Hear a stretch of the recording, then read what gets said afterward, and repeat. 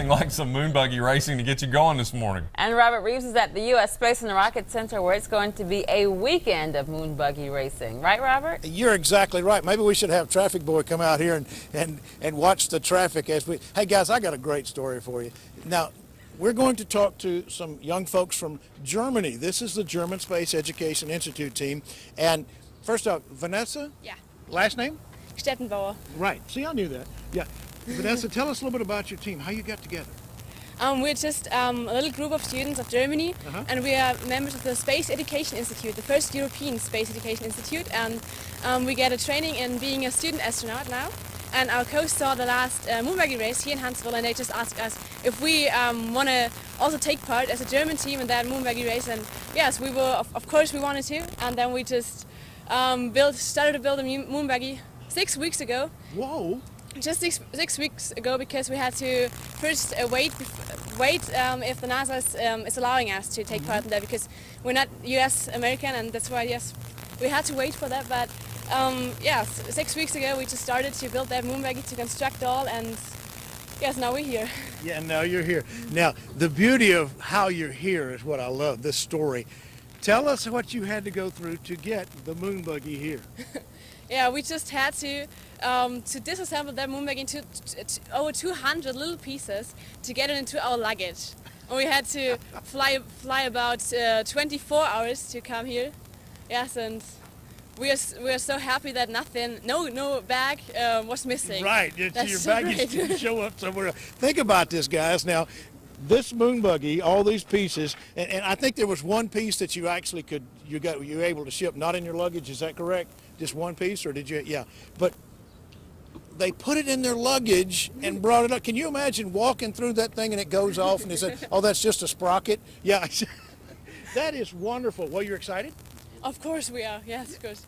And we were excited about the whole thing. That as I said, that nothing's missing, and yeah. But now we're here, and I'm so happy about that. We all are so happy about that, and let's see. Today the race will show if our moon buggy is good enough to compete against all the Americans. Well, it's going to be fun for everybody, I know. And you got this. This is the team these are the drivers, right? Yeah. Okay. All right. Nadine and Stefan. Thank you very much, guys. I'm telling you, it's going to be a great competition. That's today and tomorrow, both out here. You need to make your plans to come out. Now, the opening ceremony started at 7:30. The races start a little bit later. They're ready. They're ready to go right now. It's going to be a lot of fun for everybody. Very good, Robert. Thank you very much. Thank you. Tell us about your team, how you got together and how you came up with this design. We are just members of the first European Space Education Institute, and many students of Germany know about that training, and we just applied to get that training of that coach, Ralf Heckel, and we are the four students of the mission 3.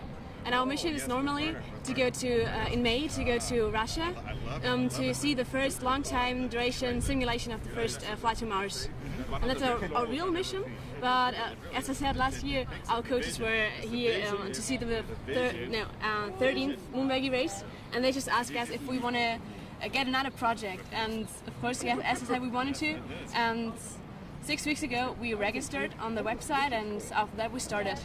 We just asked many factories to help us, especially with money, because we don't have one, and we just got sponsors for flying to America, for all the metal, for the wheels, and yes, for all, I guess.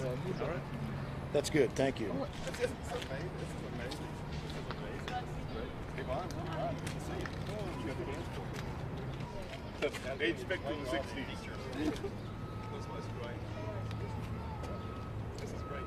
Work on my question there about where the extra booster stages are from the Saturn V rockets, the ones that didn't go to the moon. That's your quiz question. Where are the boosters? Space is guided. Yes, that's the answer. People often say this. Great event. I judge one of the other competitions.